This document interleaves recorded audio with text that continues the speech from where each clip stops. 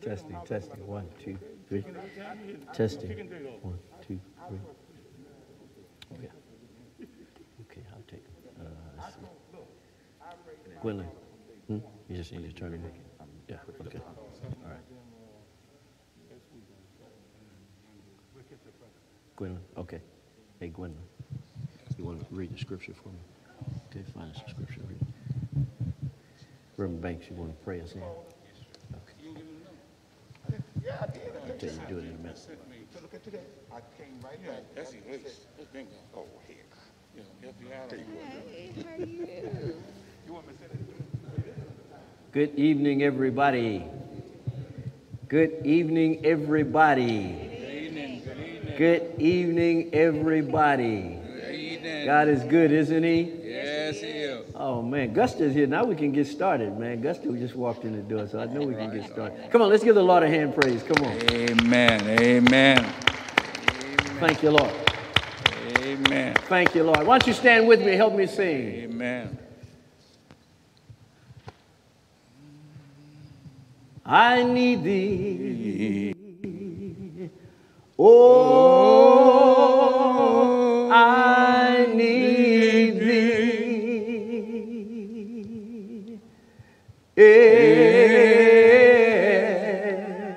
Every hour I need thee. Oh, me now, my Savior, I come to thee. Let's sing that one more time. I need thee. Oh, I need thee.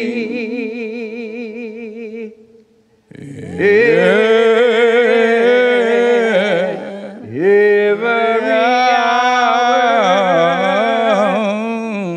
I need thee.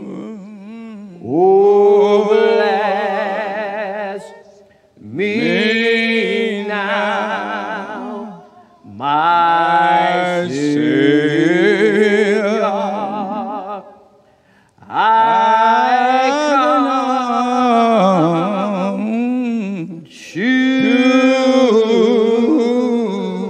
come to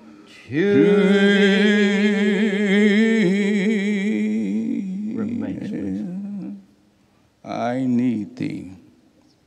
Father God, we come tonight. Need you. Yes. And we always need you. We certainly can't get along without you. That's right. And you've been good. Yes. You've been good. You've been good. And you're good right now. Yes. We pray tonight for each and every one that's represented here tonight. We pray that we'll be better when we leave and when we came. Thank you, Lord. In the name of Jesus. Yes. We pray for the teacher tonight. Thank you, Jesus. That all of us will learn something. In the name of Jesus. Thank you, Lord. We can't make this journey by ourselves. That's right. Lord, we need you every step of the way. We need you every minute, every second, every hour. Yes. Oh, how we thank you. Thank you, Lord. And we come lifting up our pastor tonight. Yes. Bless him. In the name of Jesus. Bless him, Lord. Lord, we don't know, but you know. Yes, you do. And we know there's nothing too hard for you. Nothing. And we know it's going to be all right. Yes. And it's all right now. Yes. You said you'll never leave us. You'll never forsake us. That's right. In the name of Jesus. Oh, how we love you tonight. Amen. And we lift up this teacher tonight. Thank you. That he will, and we know he will, teach you something good. Yes. In the name of Jesus. Thank you, man. Say something good. Yes. In Jesus' name. Yes. Lord, we love you. Yes, we do. We bless you.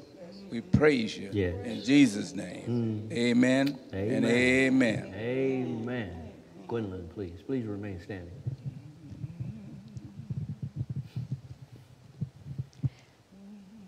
Blessed are the undefiled in the way, who walk in the law of the Lord. Blessed are those who keep his testimonies, who seek him with the whole heart. Yes. They also do no iniquity. They walk in his ways. Yes. You have commanded us to keep your precepts diligently. Yes, Lord. Oh, that my ways were directed to keep your statutes. Oh, yeah. Then I would not be ashamed. When I look into all your commandments, I will praise you with uprightness of heart. Oh, yeah. When I learn your righteous judgments, I will keep your statutes. Yes. Oh, do not forsake me utterly. I have read for your consideration Psalm 119, verses 1 through 8. Amen. You may be seated. Thank you so much. Well, I bid you greetings this wonderful evening.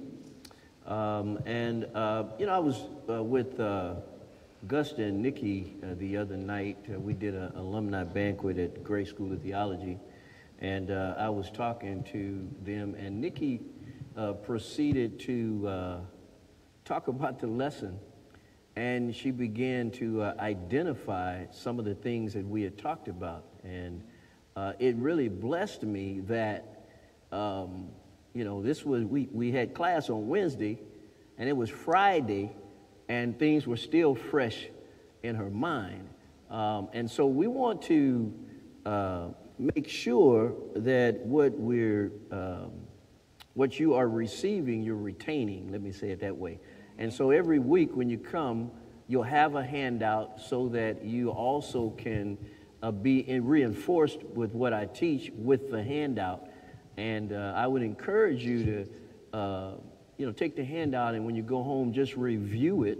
And if you, of course, have any questions, feel free to come in the following week. Just write those questions down, and we certainly can chat about them. But I was really blessed to hear how much Nikki had retained from the class, and how much she was saying. The way that I put it, she had just not heard it in that way that helped her remember. And so again, that's what we want. We don't want to just feed you with a bunch of information, but one, we want you to retain it, but we also want you to apply it as well as the Lord shows you and directs you how to apply it. All right. So we've been talking about, there you go. We've been talking about, and I guess I need to put this on, the Gospels. The Gospels, that's the books that we're focusing in on right now. And we said that the Gospels are what we call these biographical books. And they're detailing or giving the information about Jesus's mission, his ministry, and his personhood, all right? And we talked about those various aspects of not only his person, but his platform, his power, his passion. We talked about all of those kinds of things in order to get us to this point. And so last week we started talking about the book of Matthew in particular. And we also said that while Matthew is organized as the first book in your Bible, your New Testament Bible, is not the first scripture that was written in the New Testament. Typically, James is identified as the first book of the New Testament written. And there's some discussion whether or not Mark came before Matthew and so forth and so on, which is not pertinent to our discussion tonight, but just so that you know there is some discussion about that. But just remember that your Bible, and you want to write down this phrase, is organized in thematic order.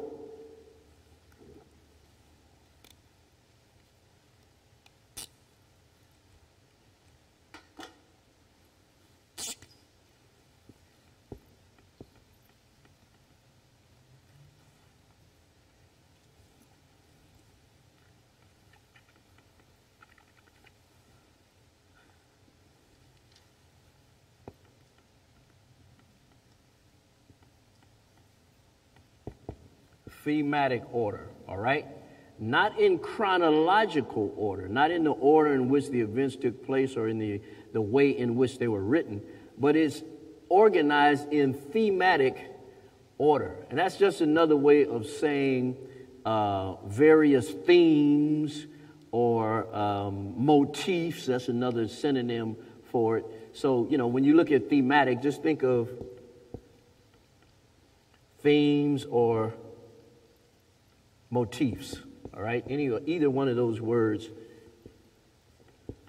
equal this whole concept, as opposed to chronological order by way of the calendar or when the events took place. So you need to understand that in order to know that. Also, everything that Jesus did is not in your scripture, all right? In fact, when John writes at the end of John, he tells us if everything was written about Jesus, the world, and he's using hyperbole, obviously, but he says the world couldn't even contain all of the things that Jesus did, all right? So he's hyperbole is an exaggeration of the truth, all right? So in other words, he's saying Jesus did a lot of stuff, and the world couldn't even contain it. It's so much stuff.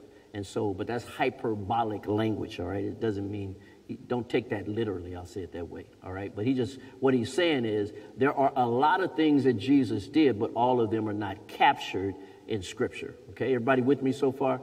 Yeah, all of these four writers didn't capture everything that Jesus did.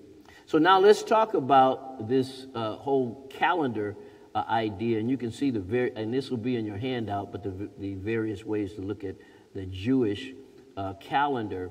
But when you think in terms of Matthew's writing, Matthew is writing between the years of 50 to 60 AD, which means that was in very close proximity to the death, burial, and resurrection and ascension of Jesus.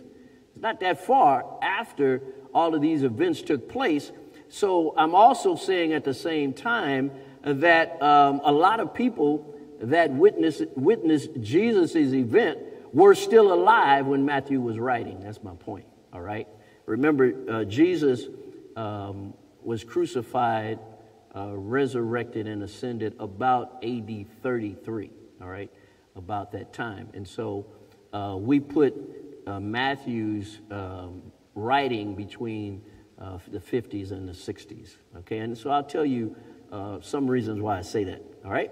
So Matthew wrote about Jerusalem and the Sadducees. And the Sadducees was a religious sect, Mary. And these guys, they didn't believe in the resurrection, and they didn't believe in angels either. And so he writes, and so he includes these folk in his writings. And so, again, by the time,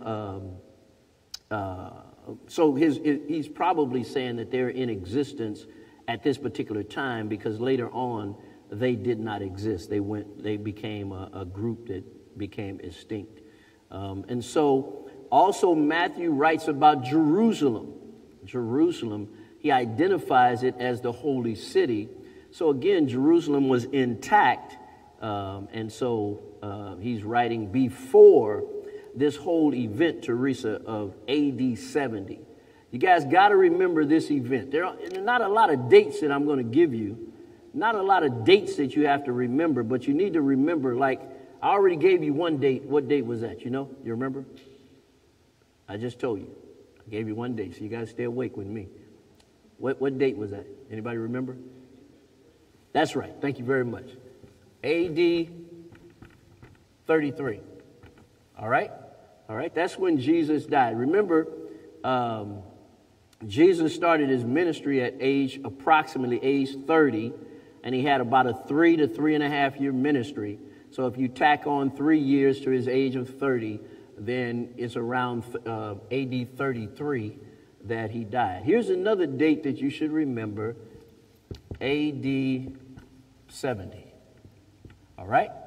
And this is a very important event when it comes to the Israelites, and I mentioned this to you in past classes. You may not have paid much attention to it, but I mentioned this in past classes. And the reason why I did is because this is when Titus of Rome marched into Jerusalem and he killed 1 million+ Jews.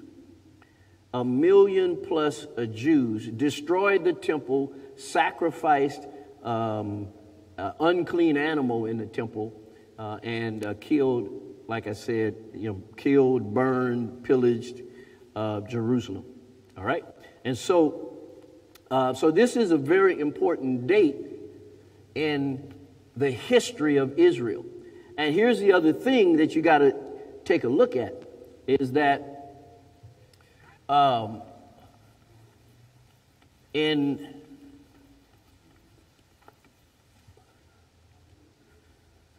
Matthew 23, chapter 23, Jesus places a curse on that generation.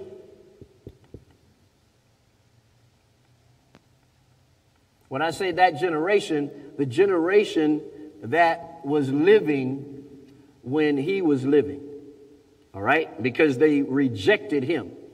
And so he told them that if they did not receive him, accept him, believe in him, then that generation would experience this curse.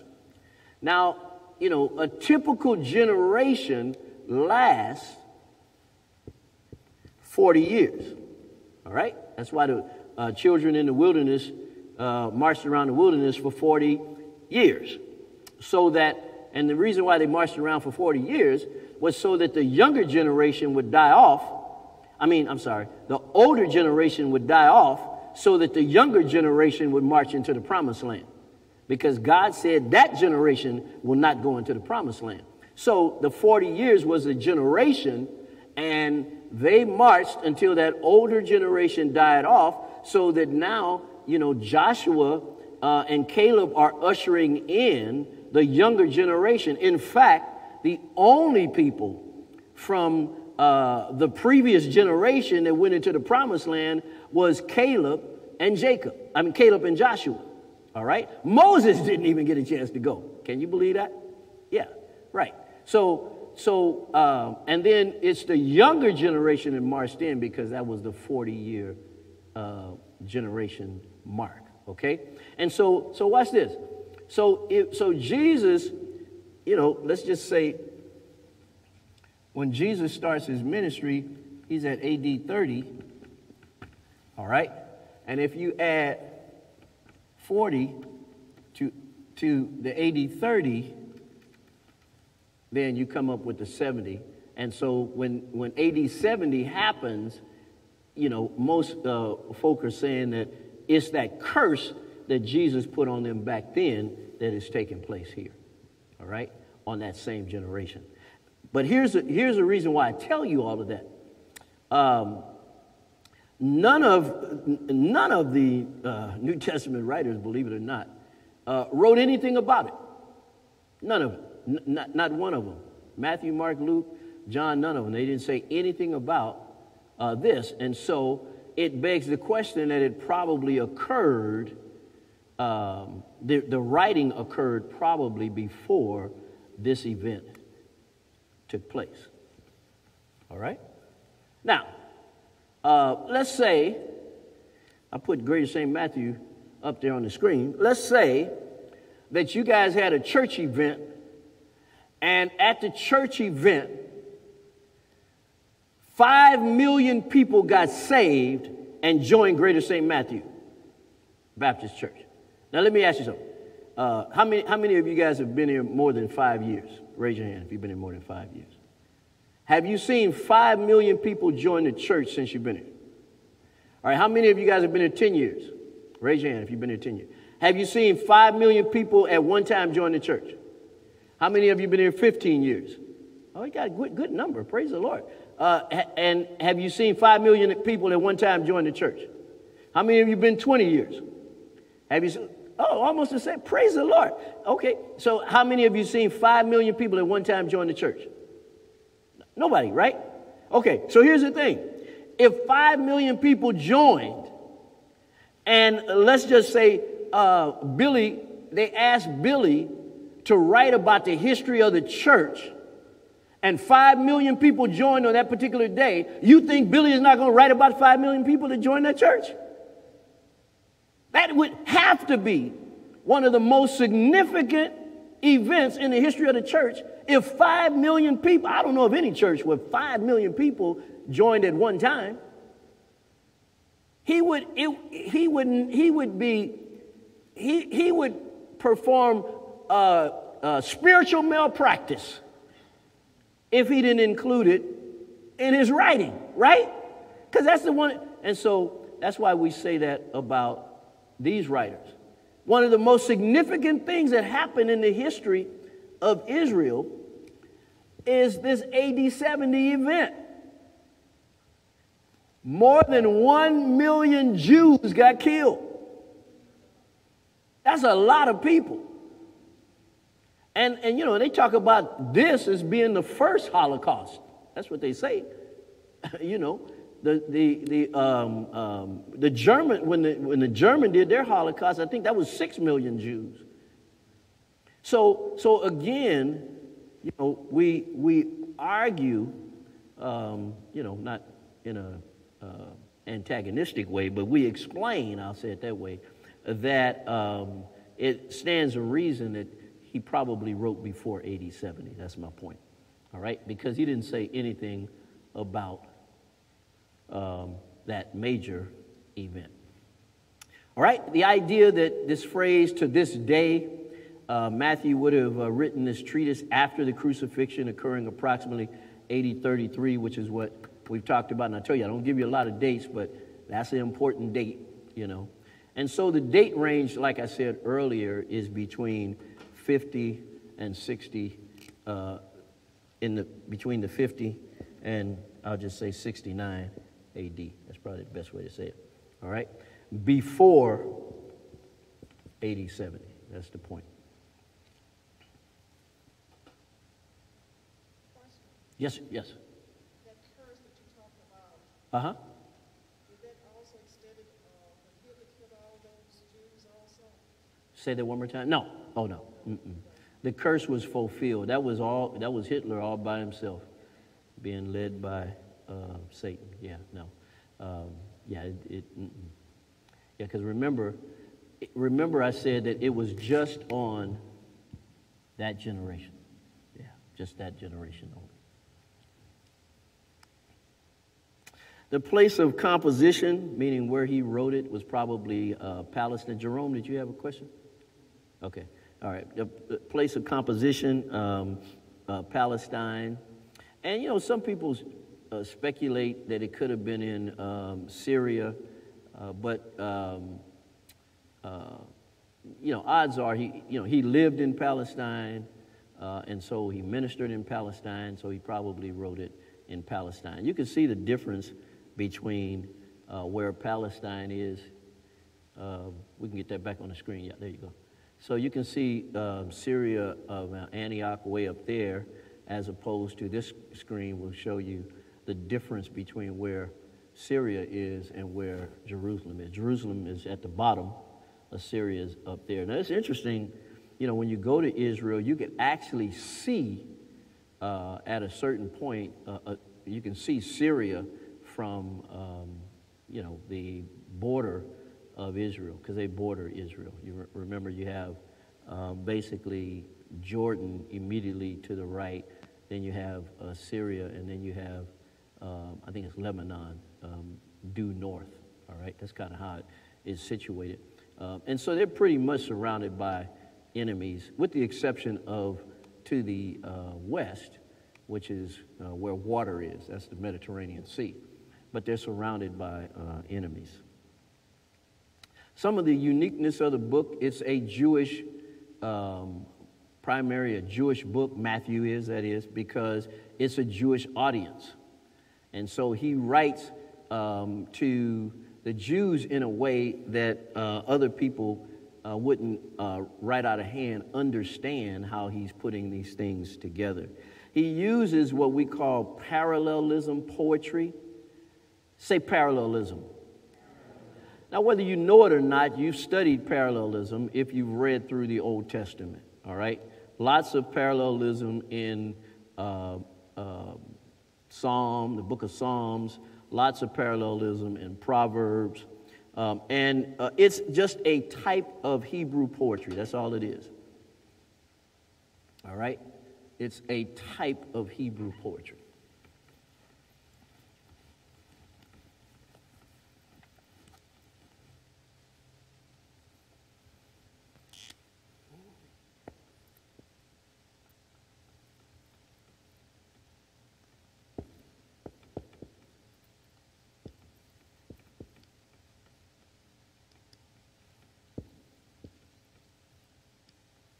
So parallelism is what? Yeah, it's just a type of Hebrew poetry. And there's several flavors. I'm only going to give you the ones that we see quite a bit in Scripture. The first one is synonymous parallelism. Say that. Yeah, and you see this all the time in Scripture. What happens is line 1 will introduce a concept, and then line 2 will either repeat it or restate it, all right? So when you read through the book of Psalms, you know, you can tell what the parallelism is if, you know, it gives you a subject in line 1, and then it basically rephrases, restates, or repeats the same thing that he gave you in line 1, all right? So that's what synonymous parallelism means, you know, just like the typical word that we use, synonyms, all right? So it's basically saying the same thing, okay? The second one is what we call antithetical parallelism. Say antithetical parallelism. Yeah, and you could already hear it. Anti means against or opposite, right? And so antithetical, we use that word all the time, it's a contrast. So you'll see between line 1 and line 2, you'll see words like but, yet, or.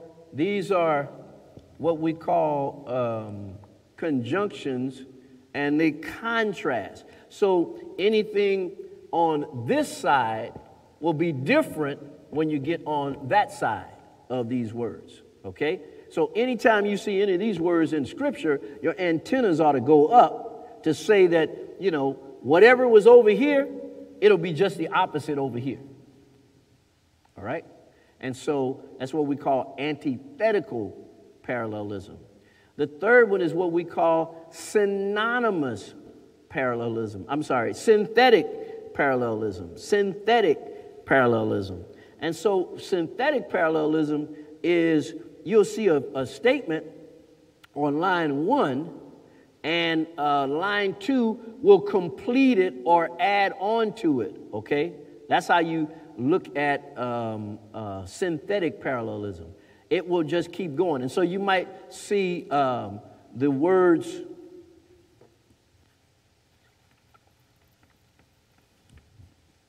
you might see and, to keep it going. You might see which.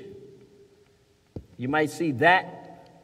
These are all words that will keep the sentence, the second line going. Remember, it's poetry, so you got lines in poetry, all right? So, and then the third one is what we call comparative parallelism. Say that. Yeah, in comparative parallelism, you look for the phrase, real simple, look for the phrase more than or better than. Those are the phrases that you look like, because you are comparing what's over here to what's over there. That's what you're doing, okay? You're just making a comparison between the two, all right? And so Matthew uses this. Yes, sir.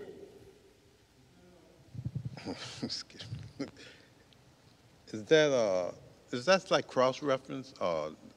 That's totally different. I can't hear you. Is that's like cross-reference? You know, like you pulling something, you matching up another scripture from like the Old no. Testament? You, Yeah, no. You're talking more like correlation. That's what you're doing. Yeah, this is different, okay? This is, if you have, let's just say,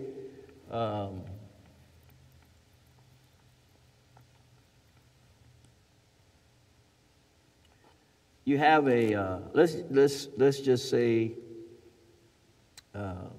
you have a scripture going along, and you have line. Well, let me do it this way, since it's poetry. Let me do it this way. So you have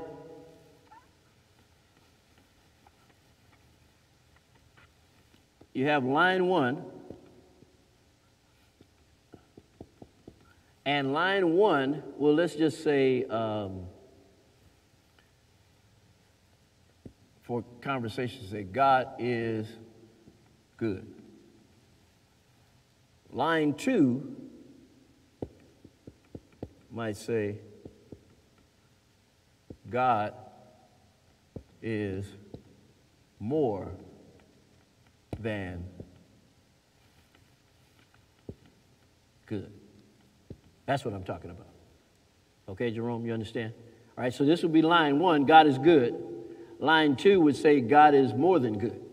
All right? So you're looking for the phrase more than or better than. Those are the two phrases that you're looking at. All right? And so those are the typical ones. So Matthew uses this type of poetry because he understands that his audience would understand that type of poetry. All right? Let me see something. Hold on for a second. I'm going to see if I can.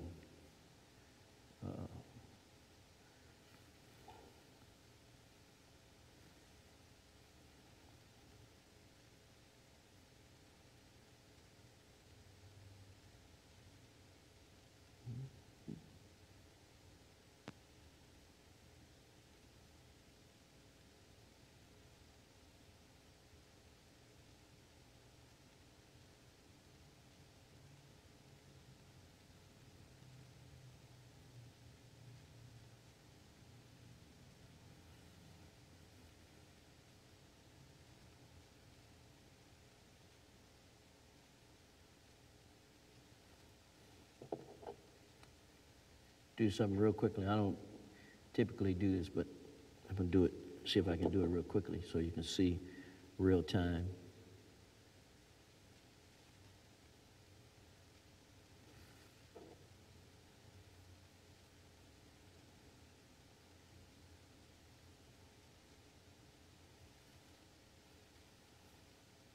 So this would be an example of synthetic parallelism. This is Psalm 27, verse 1. The Lord is my light and my salvation.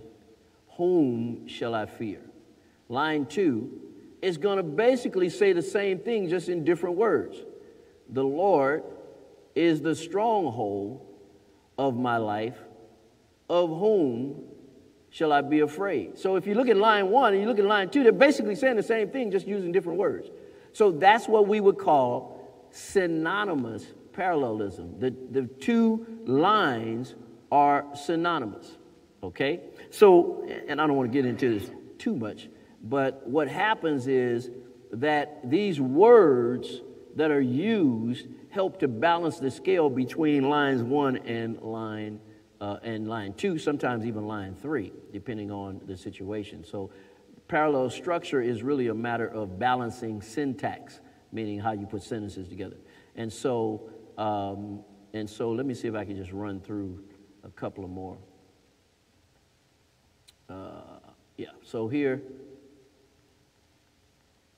so you've seen one that's synonymous, so let me see if I can find one real quickly. That will be,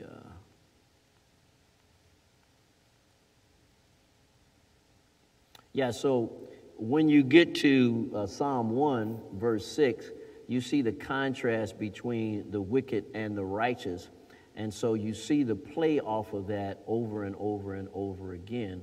So let's go to Psalm 20, which is an antithetical parallelism. So yeah, so some boast in chariots and some boast in horses, but we will boast in the name of the Lord. So what makes that antithetical? One word. What makes it antithetical? Yes, see, you got it already. That's just that simple. That's what makes it antithetical. And then this second verse, they have bowed down and fallen, but we have risen and stood upright. So that would be an antithetical parallelism, all right? This is all it is, okay? And so let me see if I can find another one for synthetic. Here's one for synthetic. Let me see.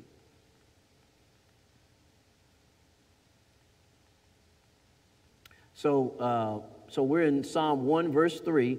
He will be a tree firmly planted by streams of water, which, remember I put the word which up here, all right, yields its fruit in its season.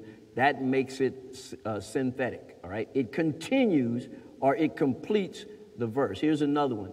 And its leaf does not wither, and in whatever it does, he prospers. So what are the three words that helps it move along to complete it? Three words. What are they? They're up there. Which is one, and what's the other two? And, exactly. All right? And let me see if I can find comparative. Then I'll get back to Matthew. So this is going to answer your question, Jerome, about the comparative. Because you were really thinking about correlation as opposed to comparative. So here's one. This is Proverbs 15, verse 1. Sheol and Abaddon lie open before the Lord. How much more the hearts of men, all right? So the phrase there, much more, is, the synonymous, or I should say the comparative phrase, how much more, all right? And so that just gives the explanation of why it's comparative parallelism, okay? So I think you guys got the idea. Here's another one, comparative. Like a trampled spring and a polluted well is a righteous man who gives way before the wicked, all right? And so this is another one. It doesn't use here in particular more than or better than, I should say more than or, more than or better than, but this is couched as one of those that is a comparative. And these are some other comparative parallelism type poetry, all right? So, and notice all of these I'm using are coming out of the Old Testament, all right? So I just wanted to, I didn't plan on doing that, but just so that you guys can get a better understanding of parallelism poetry, what Matthew is using, all right? So let's go back to Matthew now.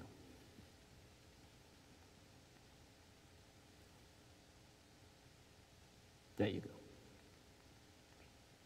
So other unique things in Matthew, the phraseology, his theology, he'll talk about the kingdom of heaven as opposed to the kingdom of God.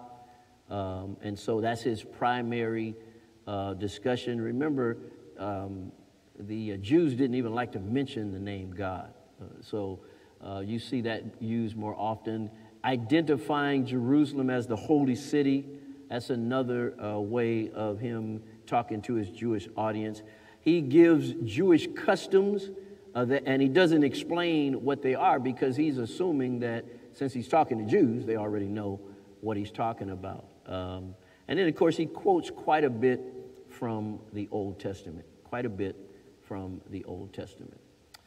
He points out the Old Testament scriptures that Jesus fulfilled. And I think it might even be in your current handout. I gave you a list of scriptures where Jesus has fulfilled Old Testament passages of scripture. And if you look at that list, most of them are in Matthew. A ton of them will be found in the book of Matthew where he has fulfilled. something that was prophesied in the Old Testament, all right? And then, of course, he uses Old Testament language like defiled or law, Sabbath. These are all Old Testament words that Jews would be very, very familiar with. And the other thing is Jesus, when I look at Matthew, this is what I call the basic theme of Matthew. Remember, each one of the writers, Matthew, Mark, Luke, and John, are writing from a thematic or a theme. They're writing from a theme, their vantage point. And I said last week, the best way to remember, who can remember the eyewitnesses of the four authors?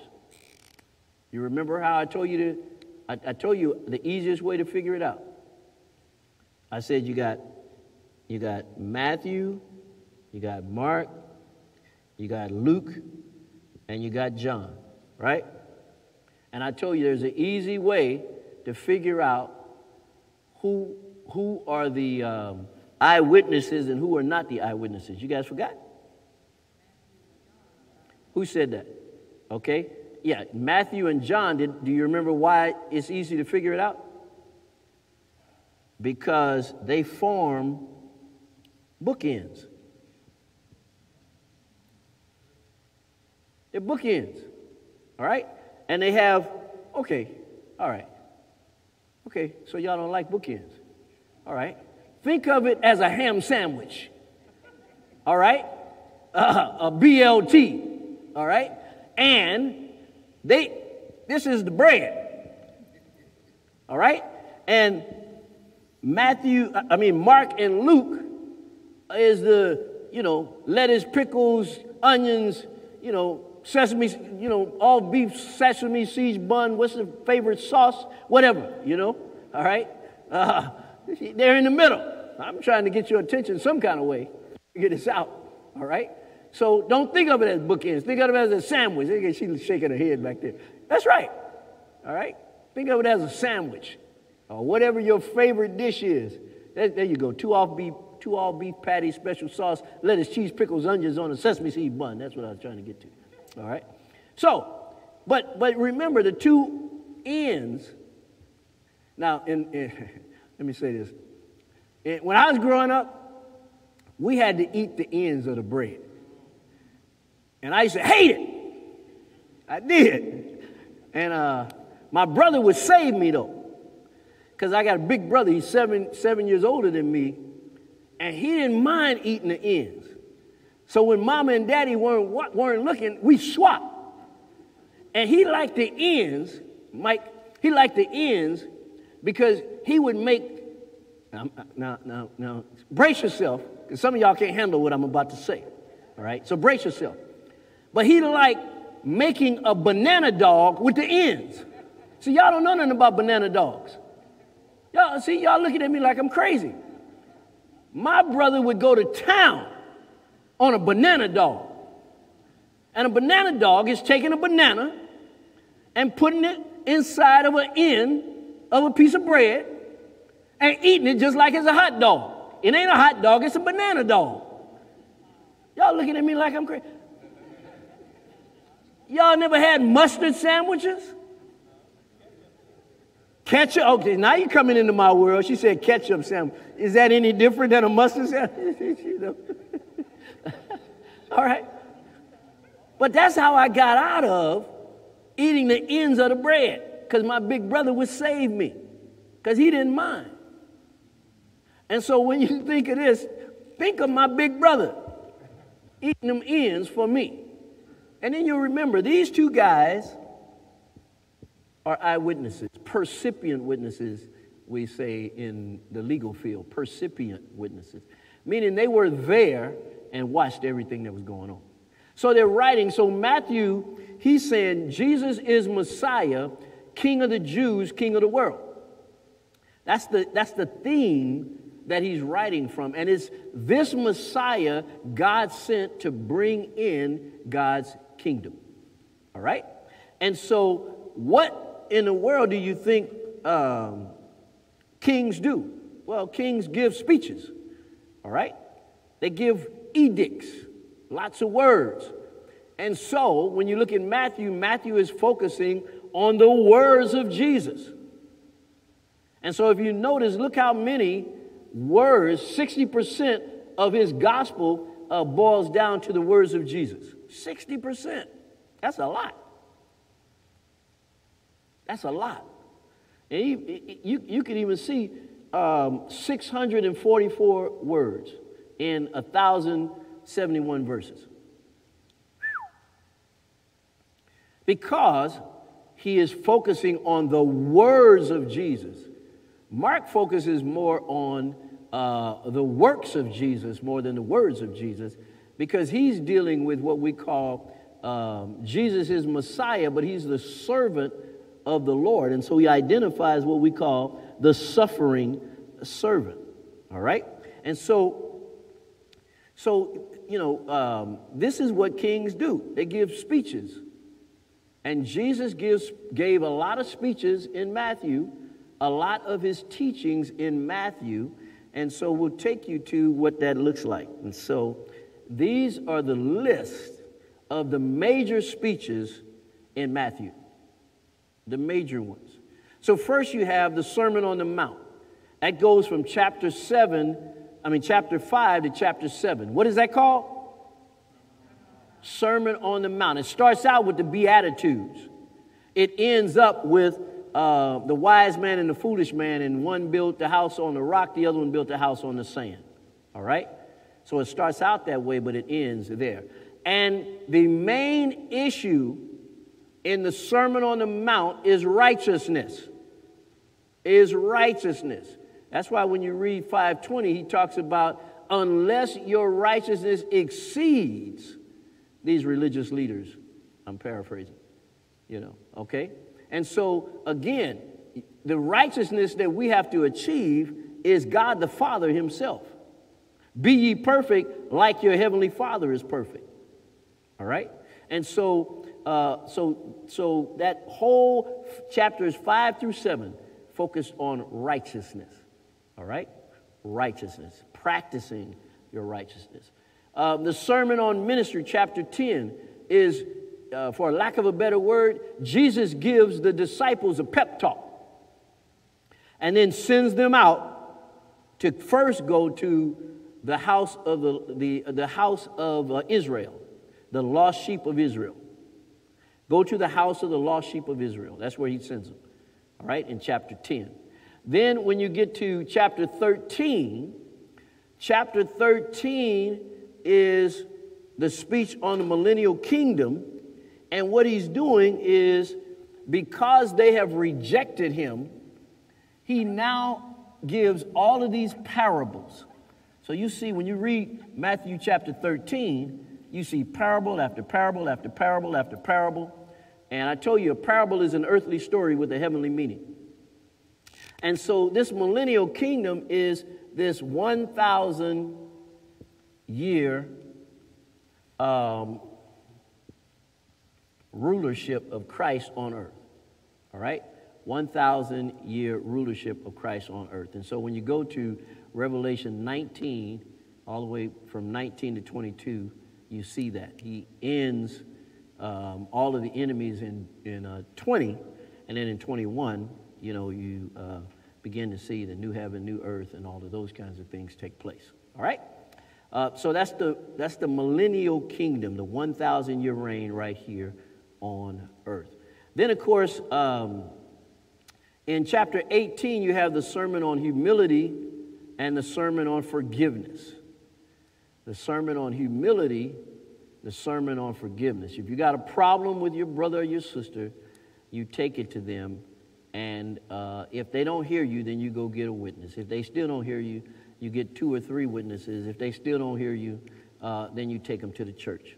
All right? Didn't say lay hands on them. All right? Let me say that. It didn't say curse them out.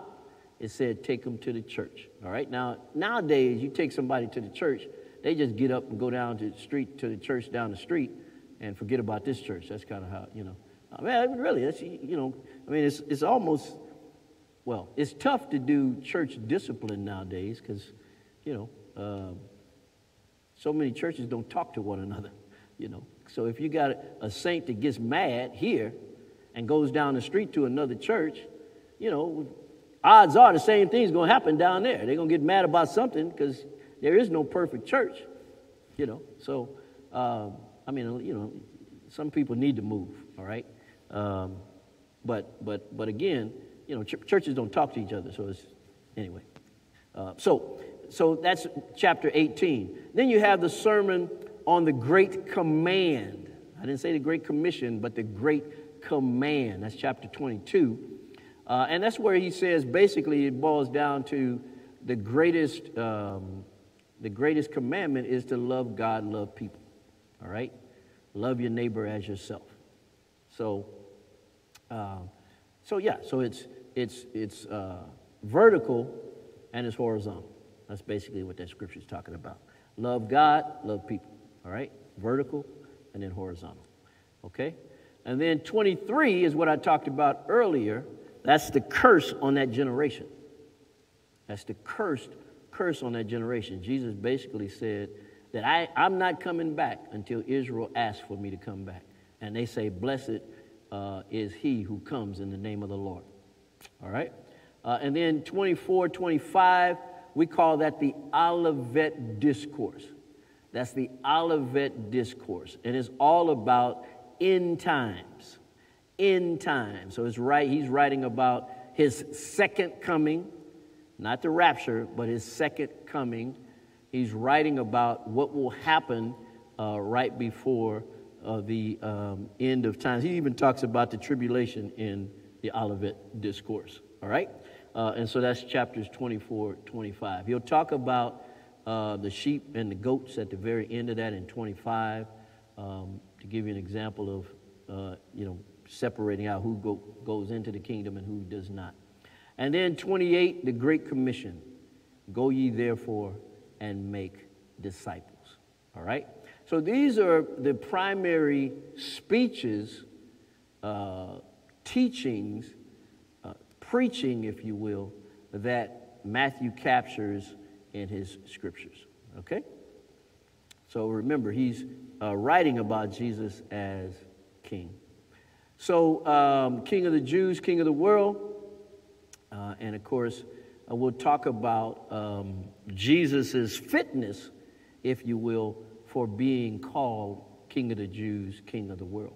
So remember that when you get to something very, unusual, I would say, is in Matthew, when he first starts to write, talking about Jesus as King of the Jews, King of the world. When Matthew first starts to write, he immediately connects Jesus with David. Then he connects Jesus with Abraham. All right? Now, why does that look weird in the text? Anybody can tell me why that would seem weird? First, he connects him to David. Now, he's going to go down Jesus' genealogy in Matthew chapter 1. But he, and so when you think about somebody's genealogy, well, if I say that, I'll give it away. Well, but in here, he connects David with Jesus first, or Jesus with David first, then with Abraham. So why would that be unusual?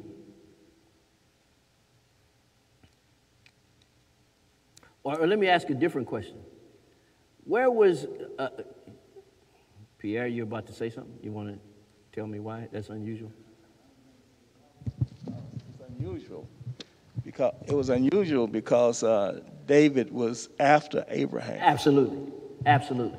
So chronologically, Abraham came first. All right? Abraham is in Genesis.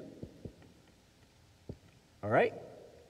David comes much later. In fact, we see David in 1 Samuel. All right? So, and of course, he writes the book of Psalms, 73 of the Psalms. So I think that he connects David and Jesus together because of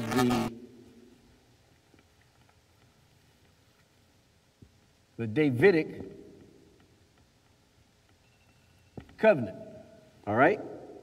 The Davidic covenant, which is for, take one guess who you think the Davidic covenant is for.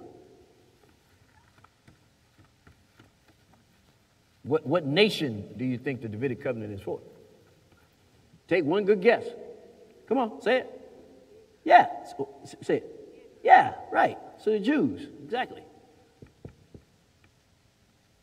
So I think that's why he connects them there first, because his audience is a Jewish audience. All right? So, and David was the, for lack of a better phrase, he was the standard for all kings. When you read through the historical sections, they will say something like, and I'm paraphrasing, but they'll say this, writers will say that, and this particular king either walked or did not walk in his father David's footsteps. So if it said he did walk in his father David's footsteps, they're saying he's a good king. If he did not walk in his father David's footsteps, they're saying he's an evil king. All right?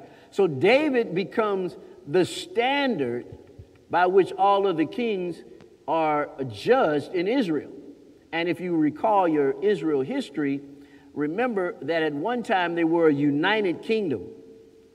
That means they were just one big happy family under Saul, David, and Solomon, right?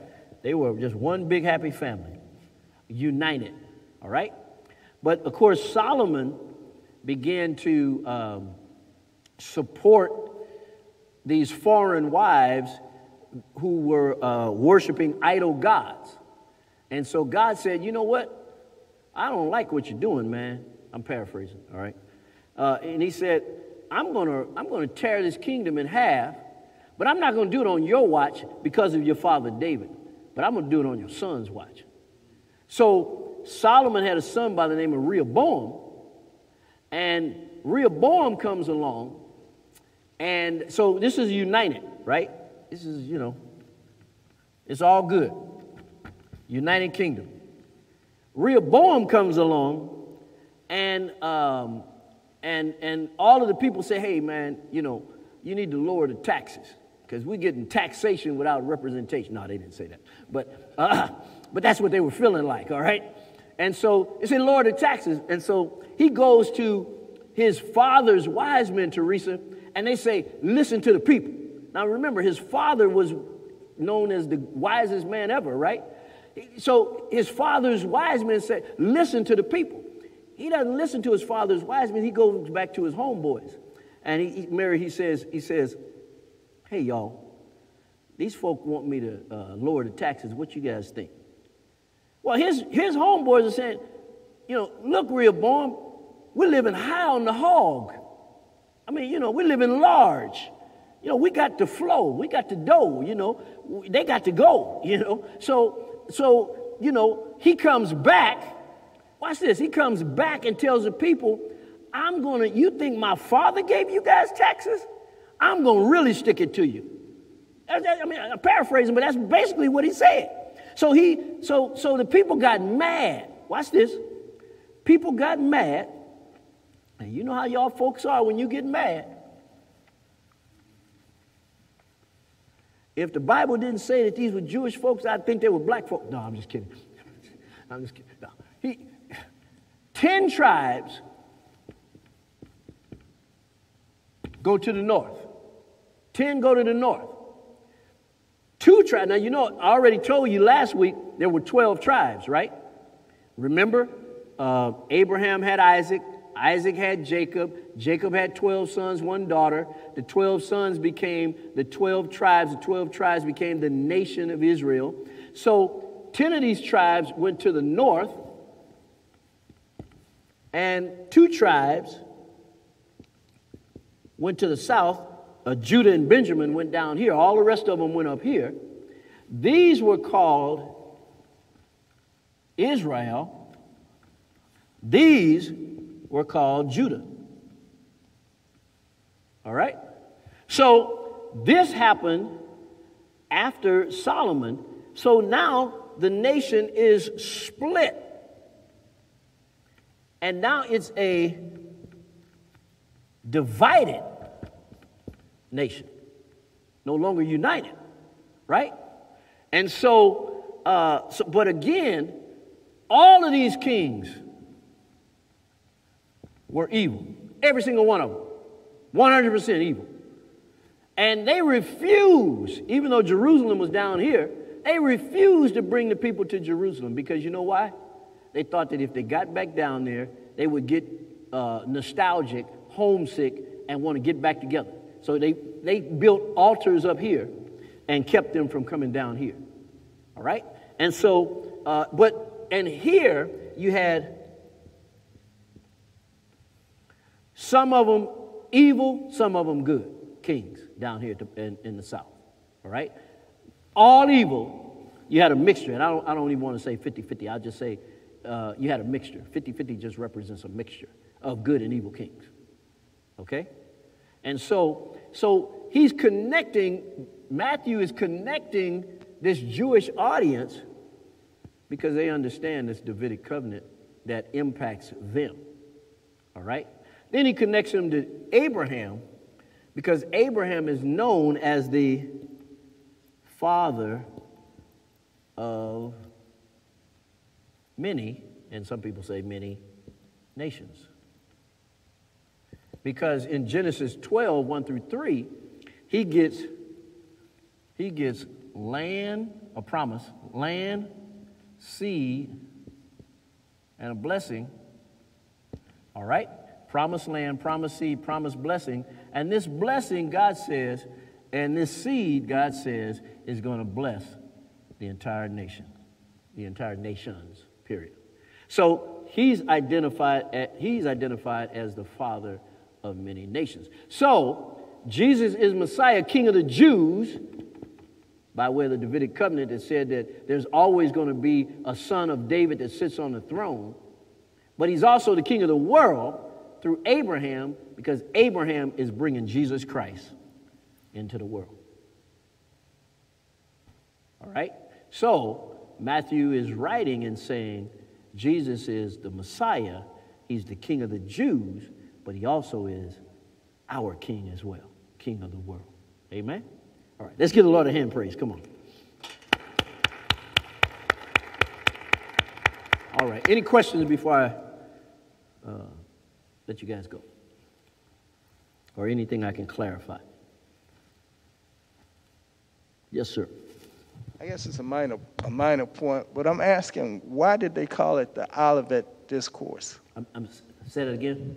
The Olivet Discourse. Oh, yeah. Why was it called? The reason why they call it the Olivet Discourse is because that's where it took place, on the Mount of Olives. All right? And remember, the Mount of Olives is very important in being connected with Jesus. One, because that's the place where he ascended. Two, it's the place that Zechariah says he's coming back. All right, Zechariah 14. So, he's going to come back. I think I told you guys this. He comes back and the mountain splits. He got one foot here on this mountain, the other one on this mountain, and the Israelites are freed by running through the valley when the battle of the nations take place at the end of the world. Yeah. So it's just location. All right. This is happening. They go up on the Mount of Olives, and it's I think it's the inner circle plus Andrew, I believe. But that's why it's called the Olivet Discourse. Okay, good question. What else? Anything else? Yes, Jerome. I hope I don't get way off track, but how do that tie in when Paul said that he come back on a cloud? And that's for the new Christians today compared to the Jews in Jerusalem. Yeah, and it's a very good point. Remember when I said I was talking about end times, I was talking about his second coming? There's a difference. That's a great question, Jerome, because people confuse the two. And so let me just, let me see. Hold on. Only for you, Jerome. Only for you. Hold on. Let me see something. real quickly.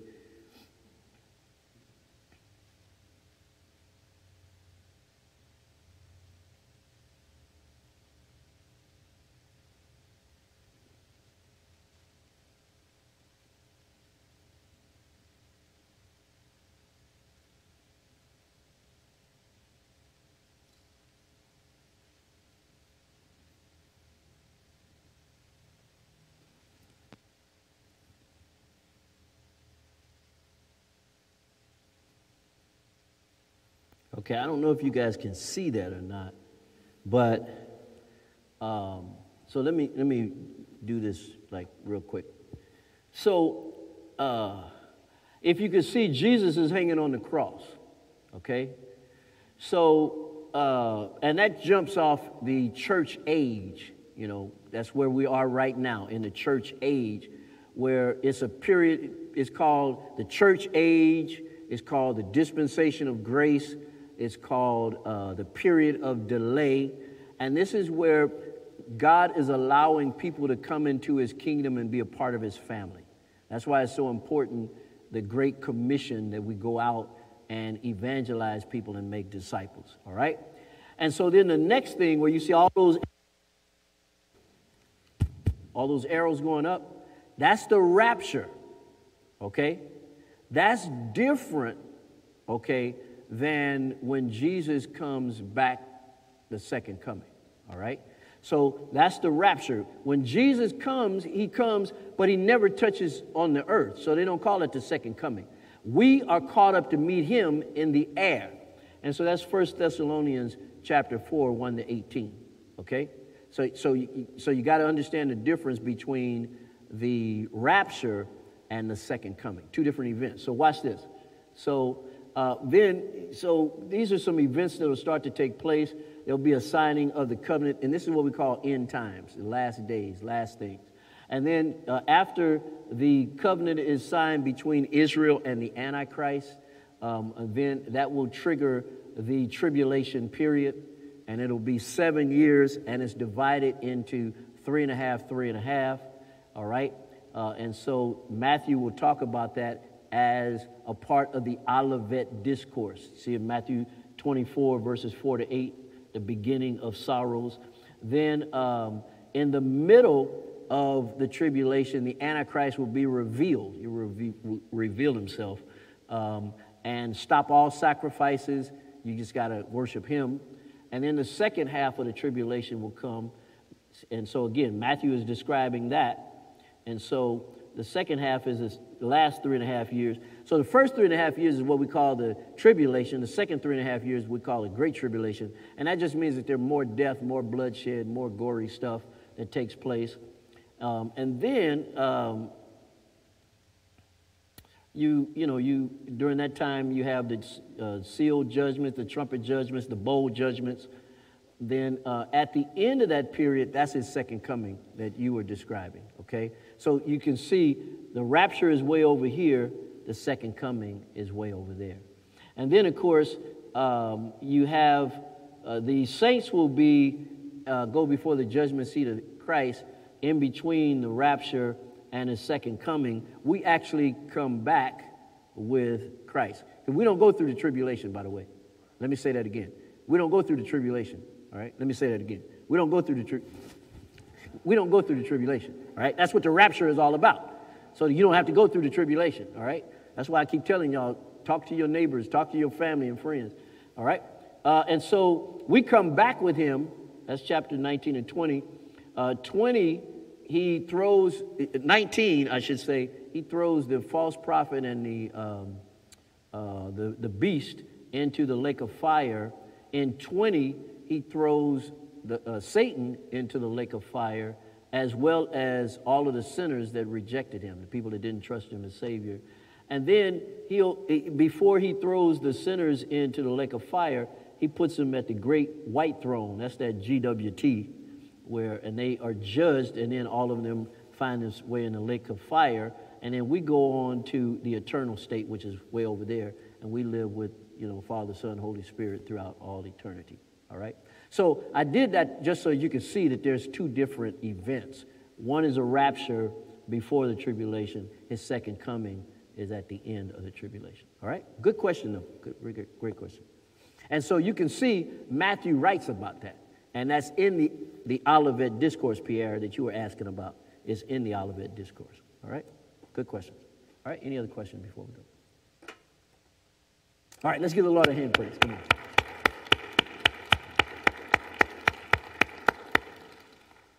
Let's see. Basil, why don't you close us out in prayer, please, sir?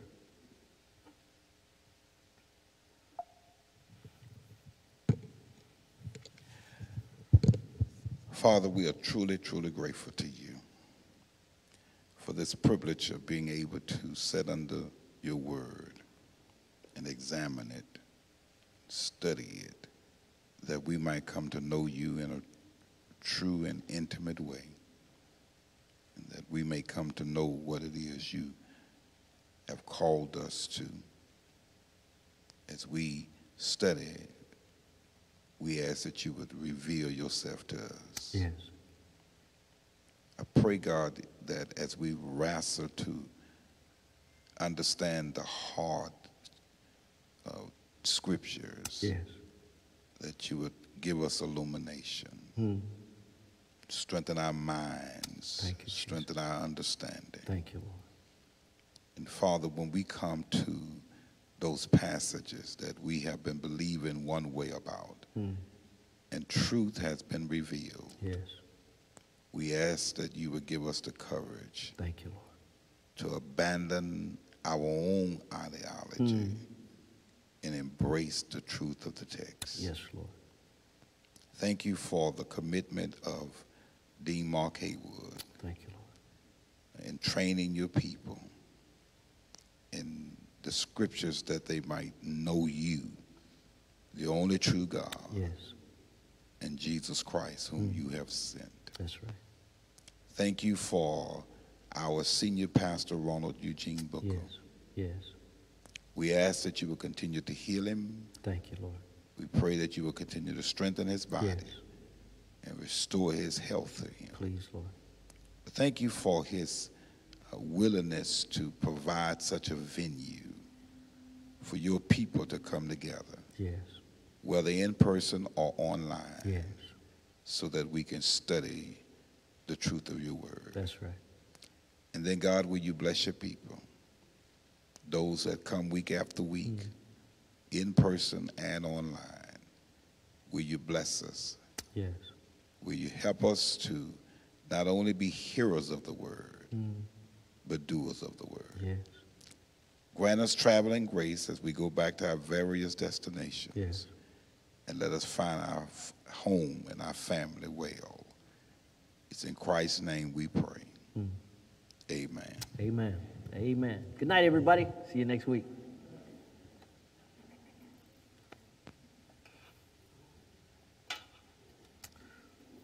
Hey, Gwendolyn. How are you? You have cleared that up for me because I kept saying, he keeps saying